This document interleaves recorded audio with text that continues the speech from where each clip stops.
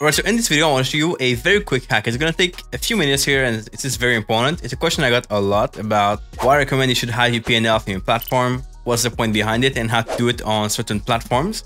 Today, we'll have a look at TradingView, how to hide your PNL on TradingView so you don't see your profit in the screen. There's a few reasons why you might want to do it, and it can make a big difference. So we'll go right into it.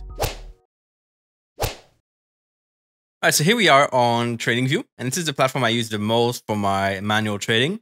You can see I have an account here. And when we see the dollar amount we have on a trade, we tend to do different things. Now, one thing you need to understand for proper trading is that it doesn't matter how much money you lost in the past, how much money you made in the past. It should not affect your future trades. You should not have a bigger position because you had a loss in the past. Or you shouldn't take more trades because you had like 5 wins in a row. You should just stick to your plan and kind of follow through on what you're supposed to be trading. So it's a good idea to hide this. As you can see on my screen here, I don't see my kind of numbers. I see it in my history here, which we'll get to in a second. But you can see here, I don't want to see how much money I have on this trade. Yeah, I don't care about that stuff. Because the fact that I know my strategy work, maybe at the end of the month, I'll go back, I'll look at my stats. At the end of the quarter, I'll do a bigger review. But in the meantime, do I need to see this number here, this dollar amount, how much I made on my account? No, I don't need to see that. There's actually a very simple way to hide this on your platform. So what you want to do first is on the chart over here, I want to hide that number on my screen. I don't want to see how much money I've made. So what you do is you go right to here, click on your broker, do trading settings. Now you can also do this by right clicking on the chart. Now you can also do this if you right click on the chart and you go into settings, then go down into trading. The same menu appears. And here position shows or trade. So if I hide this, the trade will not be shown. I do want to see my trades in the chart. I want to be able to see what's going on, what kind of pairs I have, what pairs or stocks or indices I have trades on. So I want to keep this. But then when you go into profit and loss, you can either hide this completely if you don't want to see it at all, or you can click on it and then choose if you want to see money, tick, or percentages. If I go on money, I'll see, of course, how much money I make on this trade. If I go into ticks, I'll see the number of ticks or the pips in case of Forex. And if I go into the percentages, then I'll see, of course, a percentage amount on that trade.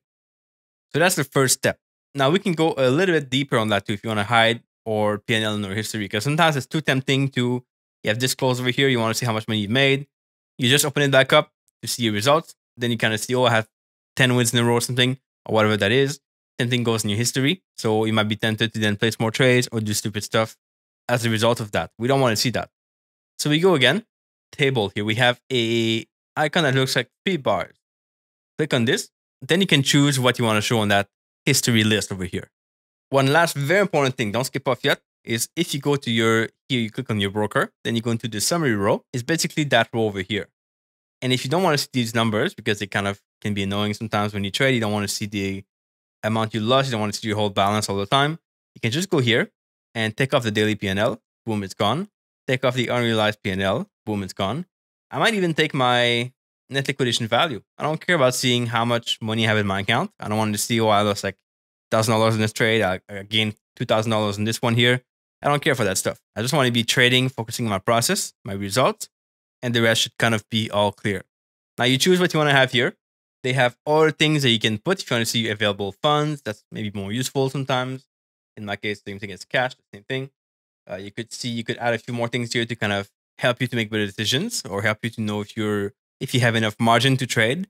But in most cases, that stuff doesn't have to be there anyway. So you can just even hide everything else if you don't want to see it. And I'll see how clean this is. I can see all my trade history.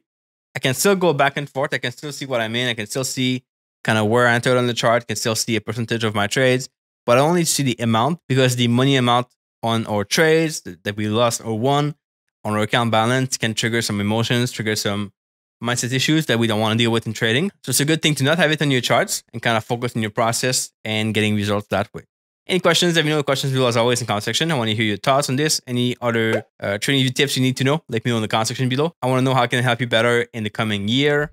My goal is to give you results. I want to be able to provide videos that help you get results, no matter what these results are for you, no matter what you care about. And I'll be here throughout the next year to help you out with your trading. All right, I'll catch you soon. Bye-bye.